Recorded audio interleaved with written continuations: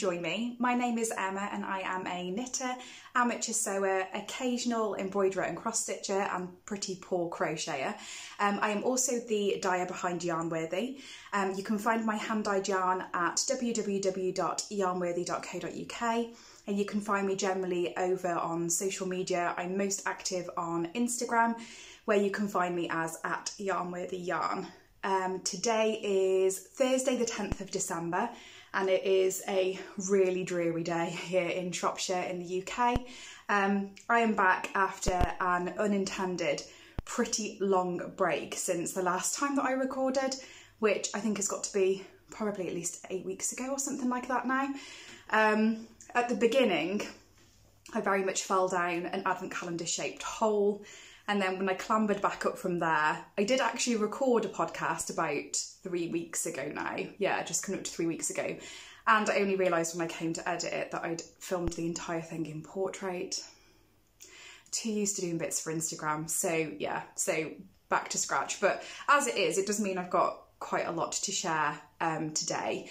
I don't think I've mentioned over on here before, but we were in the process of selling our house. So that's really impacted on me doing anything sewing wise. So spoiler up front, there is absolutely no sewing content in this video at all, just because I haven't got sort of like a permanent setup where I can leave the sewing machine and or the overlocker out. So it just felt like a faff to put them out and then have to put everything away and tidy up each time I came to do anything. But as it is, we have actually now agreed a sale. Fingers crossed everything goes through okay. Everything is very protracted and long-winded here in the UK at the moment, so we will see. But yeah, hopefully things will pick up on that side soon. But in the meantime, advent calendars all got done, they all went out. I am so happy with them. We are, well, obviously we're 10 days in with it being the 10th of December. I've been working up my yarn as I go. Did have a brief pause to work up a sample of some new yarn that I dyed, and also to do a quick test knit, which I will share with you shortly. But yes, that has been a lot of fun.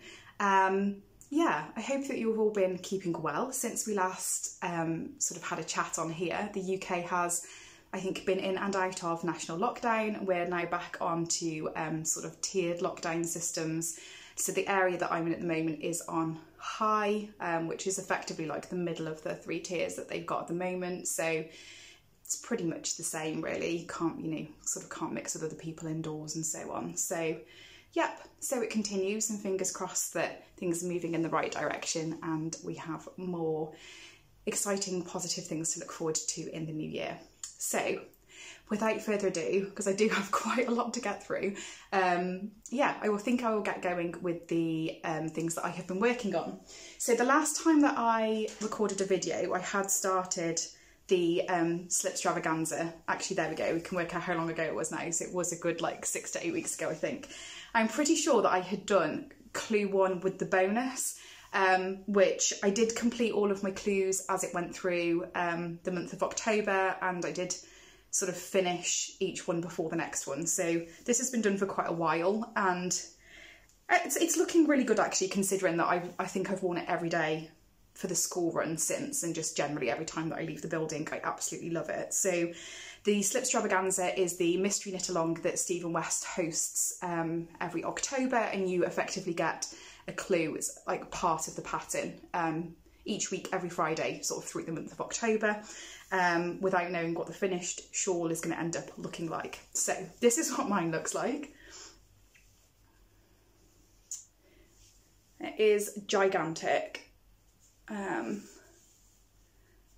Aside from the fact that I'm really pleased with how this turned out, I'm really pleased it was the mystery shawl, because I think if I'd have seen it, I love the finished product, but seeing how many stitches you ended up with at the end would have totally put me off. I would much rather work like 100 rows of 10 stitches than work 900 stitches over even like 4 rows. So yeah, but once I'm on my way with something and I can see the end line, that's different. So yeah, I'm really pleased with this. So for my slip extravaganza, I used my hand-dyed yarn in the 100% British BFL fingering weight. The main colour here is my colourway from the Hearth, which is like a sort of rusty, reddy colour, reddy orange. And then my contrast colour 1 is the sort of golden yellowy colour that you can see. So you can get a different, here we go, you can see a little bit more of the sort of tones running through this section. So this is my colour Caramelised. And then contrast colour 2 is the sort of black and white. This is Cruella. So it's like a speckled black and white, which for the triangle section, I held with some Surrey. See if I can, there we go, you can see the fluff, which I think is really nice, just gives like a little extra pop to the triangle section. So I held that double with my Casper Silky Surrey, which is like a silvery natural bear skein. And then my contrast colour 3 is this lovely deep green colour, which is my colourway Eat Your Greens. So that's all of those together. If I can elegantly pop it on. There we go. And give you a bit of an idea of them all sort of together. I might see if I can pop some of the photos that I've taken on the screen as well. But yeah, really enjoyed that. It was a really nice project. Just what my brain needed at that time as well. So that was really good, really nice to have finished, and with it being so gigantic, it's been really handy because the weather seems to have just suddenly dropped in temperature here over the last couple of weeks. So that's been really nice to just throw on with my coat just to do the school run and all those bits and pieces. Actually thinking about it, probably what I should have done first is what I'm wearing. I have mentioned this on here before, but with difficulty sort of trying to show off bits of it because at the time I wasn't allowed to share the full garment. But this is the Palomar Cardigan. That's a pattern by Francesca Hughes Knitwear for the Knit with Attitude 10-year anniversary book. And that book is now available to order, like ready for dispatch rather than pre-order now. So I'll see if I can stand up and just move you back a little bit. Here we go. Yeah, so we've got like a cropped cardigan. You can see that it starts down here with sort of like cabled ribbing, and then you work up before the armhole separation, and then you do the each side and the back, and then you pick up and knit sleeves, and then you pick up for the collar, the buttonhole band and the button band. As you can see, it's lots of lace work and cabling. The pattern itself calls for a full sort of bracelet length sleeve, but I just know that if I do that I spend the whole time sort of pulling my sleeves up, so I decided just to shorten those to above the elbow, and then I shortened the rib section to the ribbing section to go with that as well. I knitted this again out of my 100% British BFL fingering weight base. This is the colourway Secret Garden, which as you can see is a really deep tonal sort of foresty green, with some sections that are sort of more vibrant down to sort of almost black. And I've got some vintage buttons on there, just a sort of dark brown colour. The only thing with this that's bugging me a little bit is just at the collar line. My first button starts obviously a little bit of the way down, so this bit just wants to sort of pop open all the time, and I did try and put a pin through it before recording, but it just wants to pull open. I don't know whether it's just unnecessarily bugging me or not, but I might try and see if I can find a way of sorting that out. I don't think I could squeeze another button in. I think it would throw this off a little bit as well, but yes, otherwise really nice pattern. Is one that I found, at least at the beginning, I really needed to spend some time concentrating on, so not really one for sort of mindless TV knitting, at least to begin with, although it does get that way a little bit once you get the sort of cable repeat down. But yeah, it does definitely require a little bit more concentration to get going, but I think it'll be a really nice sort of throw on for dresses and just tops with jeans and things like that. So really pleased to have that done and to be able to share it with you now. I will try and pop on the screen as well a couple of photos that I took of it. Hopefully will give you a little bit of a better idea. So I'd mentioned last time as well that I was waiting for a test knit to come through, so I wasn't quite sure what I was going to cast on next, and the test knit did come through. I was really excited about this one. I knew I wanted to apply to test it as soon as I saw the first sort of teaser image go up on Instagram. This is my finished test knit.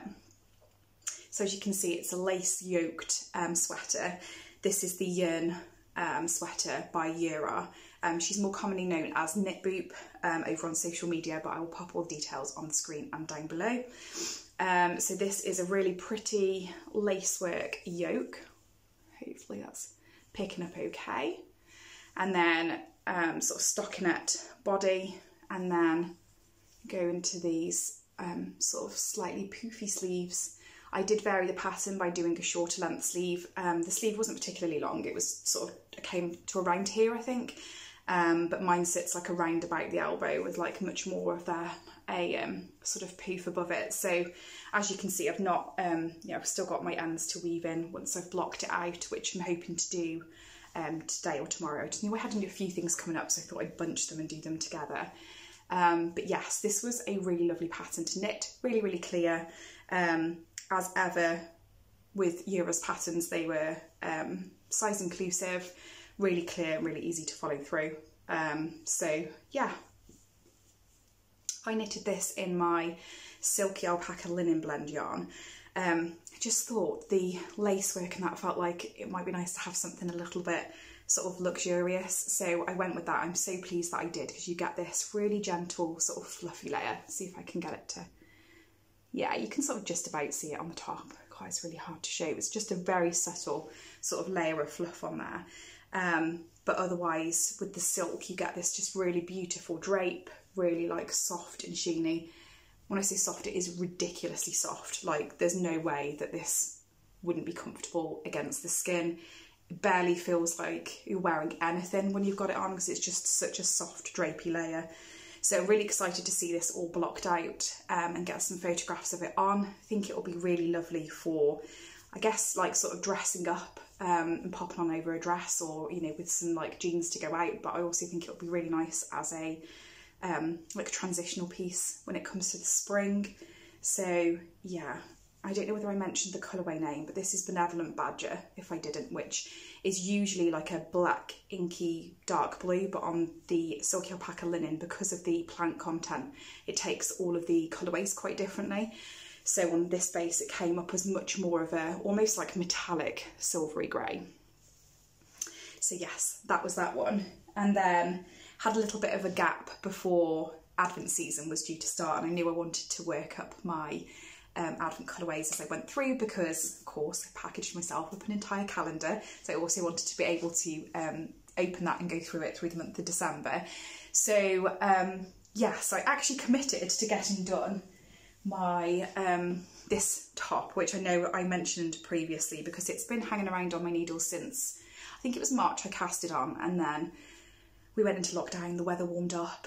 I just thought, well, I'll just put it to one side for now. But I actually really enjoyed, at the time I was just really busy, and exactly what I needed was working on sleeves. I usually absolutely detest Sleeve Island, but this time it actually felt like exactly what I needed to be doing, so that was quite nice. This is my finished anchor sweater. So this is a pattern by Petite Knit, and it is a top-down sweater. And this lovely sort of like stretchy rib yoke section, sorry. And yeah, top down, and then you pick up and knit the sleeves. So it was literally, I think I'd got like the one sleeve just sort of at this point, so I had to do both of the sleeves. That was all I had left. But yeah, I knitted this in the largest child size, which I think from memory was about an age 7 to 8. And this yarn is Garn Studio Drops. I've forgotten which blend it is, I'll pop it on the screen. And it was in like a colourway that was something like dark blue. To me, once it's knitted up, it reads much more of like a grey, heathery type blue. It's a really nice colour actually.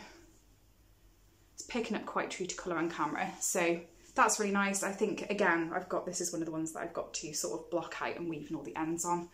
But I just thought it'd be really nice to get it done, and then it can be one of my son's Christmas presents under the Christmas tree as his handmake this year. If you are particularly sensitive, this yarn is a little bit more rustic. I don't know whether it will pick up that there is some sort of sticky up fluffy bits, not overly, but there's a little bit of texture to it. Personally, I think it would be fine for me, and I do tend to be quite sensitive with like itching with certain yarns. But I think probably without a t-shirt underneath, if you're particularly sensitive, it might be a little bit on the itchy side, but obviously this is intended as a second layer, so that will be fine for my son, hopefully. Hopefully he'll wear it, or keep your fingers crossed. And then, yeah, so I've got a couple of other knitted things to show, but I think just before I go through those, I'll show you some of the other bits and pieces that I have been sort of working on dye-wise over the last couple of weeks. So I'm taking part in the next Yorkshire Yarn Festival, which, if you don't know, is currently being run monthly as a virtual yarn festival over on Instagram. I'll pop the details of it down below, but essentially the exhibitors go live on the Yorkshire Yarn Fest page for 15 minutes each, just to share anything really, bits about what they've been up to. Usually there is a theme for each event, and quite a lot of the dyers that take part in that sort of themed yarn. And yeah, they've been really good. This will be my third time taking part in December, but because the show for this month is on the 19th, which is obviously cutting it really close for Christmas and for anybody that might want things shipped for Christmas, we Sophie, who runs it, said about releasing the Christmas colourway early. So, sorry, it was a really convoluted way of going about that, but essentially the theme for this month was the Frank Sinatra song Mistletoe and Holly, and that was released on the 8th of December instead of waiting until the 19th.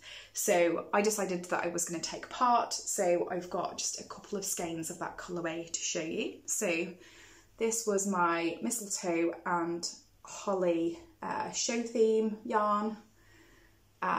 So as you can see, it's a variegated skein of sort of charcoal grey and greens and red, lots of speckles. These two particular skeins are my 100% merino fingering.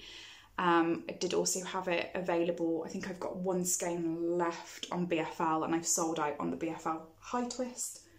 But yeah, this was a really fun one. I just thought it was really nice and Christmassy. And I have got a little swatch that I did here on the high twist. The high twist took it more saturated, but I think like less of the speckles, more of like a transitional. You can see a little swatch of that knitted up there. It's nice little pops of red coming through. So yes, that was a really good one. And then when I was doing it, I just thought as a really nice compliment, I might do a sort of deep reddy berry colour. So this was another one that I did for the day. This is a new colourway to the shop, which is Berry Go Round, which if I get those back, hopefully we can see. We're blowing out, yeah, blowing out quite a bit, but hopefully that gives you a little bit of an idea.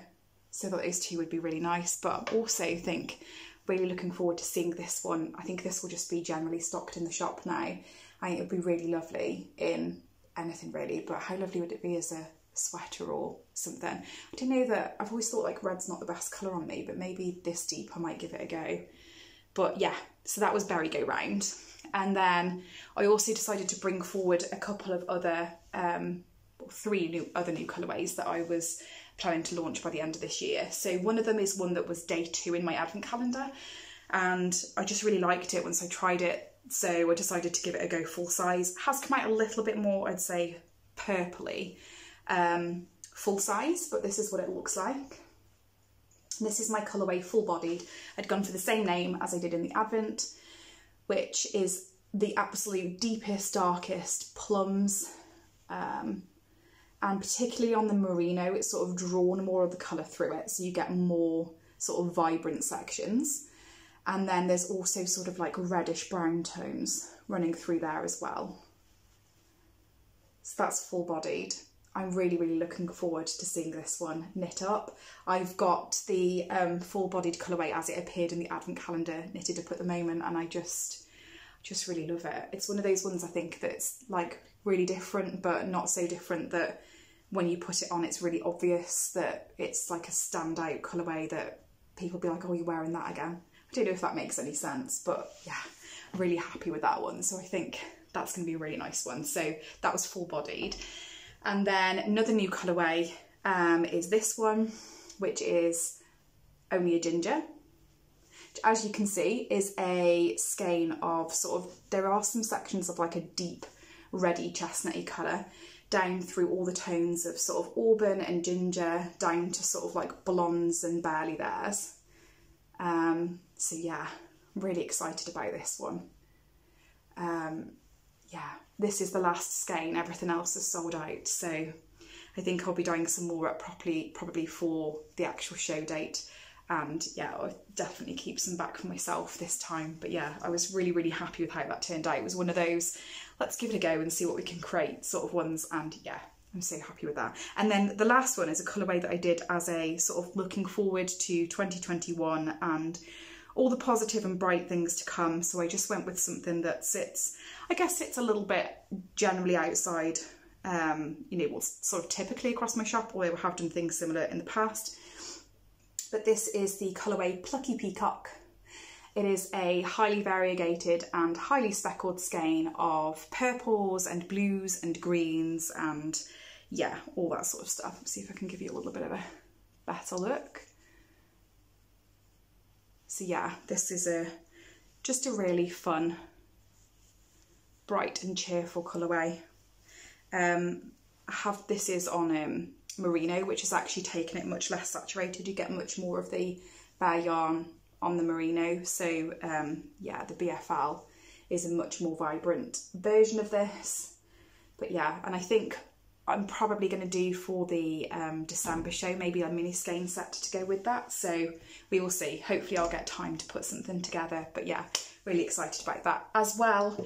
So yeah, if you're interested in any of those or you'd like to see some more pictures or anything like that, you can see all of the photos that I took of those yarns over on Instagram, where I am at Yarnworthy Yarn, or otherwise over on the website, which is yarnworthy.co.uk. So yeah, so I think now I will show you where I've got to with my advent calendar patterns. Just checking I'm not in too much of a tangle. So I decided to cast on a pattern called the Adventina shawl or wrap, and I'll pop the details of the pattern again on the screen and down below. I started going with this and I was so pleased at the beginning. I was getting through my mini skein each day, but then I had to drop it to do my little sample square of the mistletoe and holly, and also a test knit, which you can just see there, that I will show you in a minute. But I'm back on it now. We're on, today's obviously the 10th, so we're on day 10 and I've just hit ball number 5. Yeah, so about 5 days behind. But we'll see. Hopefully, maybe I'll still stand a chance of getting it done by the end of the year, which would be lovely. But this is what it looks like so far. So we have got day 1 right at the bottom here was my colourway 2 flower. This is available on full-size skeins in the shop. Day 2 was this colourway, which is the full-bodied colourway, which is the one that I have attempted to sort of re-dye off very vague instructions onto a full-size skein. And that's why I say I think it's come out a little bit more purpley. It's much more of a plum in here. And then day 3 is my colourway, and I bring us some figgy pudding, which is this sort of speckled plums and purples and browns. This is available as part of my Christmas mini skein set. And then day 4 is this colourway here. See if I can get it to pick up what's going on. So it's like a self-striping, deep sort of vibrant red and a vibrant plum, and then sort of like a transitional section between the two. And this is my colourway Freshly Picked. Ah, there we go, that's showing it a little bit better. And then just peeking in at the top, we've got the start of day 5, which is just an advent colourway called Confetti, which is a speckled skein of predominantly like reds and golds. Okay, you can see a little bit of those peeking through on there. So yeah, I did hit day 4, yeah, day 4, which technically in the pattern is when it changes over to a lacework stripe. But I really didn't like how it was working up in this colourway, and I just thought, actually, I really like the garter stitch, so I've decided to stick with that throughout, but otherwise sort of sticking to the format of the pattern, and I'm really happy with how that's working up at the moment. So like when it finishes, it will end up being like that way. yeah, that's where I've got to on those. And then I've got my last 4 days. I haven't opened today's as yet, but I've got the next ones ready to go in here. So we've moved into a little bit of yellows and greens, and then onto the sort of silver one. So yeah, it's I don't know, one of those things like really Moorish somehow, working through a mini skein. As soon as I start to see that the ball's shrinking and shrinking, I have to get it finished and then do the initial stripe of the next colour. So hopefully, I don't know, it would be nice to get it done by the end of this year, but we'll see. But I'm really happy with how that's working up anyway. And then, as I mentioned, I dropped that to pick up a test knit, which ended up being super speedy. This, I mean, in fairness, it is sort of toddler sized, so it's not a large garment by any means. But I think just the yarn, how it ends up coming together, means that it has worked up super quickly. Well, let me show you. So this is a test of the baby Tulip sweater, just a pattern by Melody. Again, I'll pop the details on the screen and down below. And it is a top-down raglan sweater.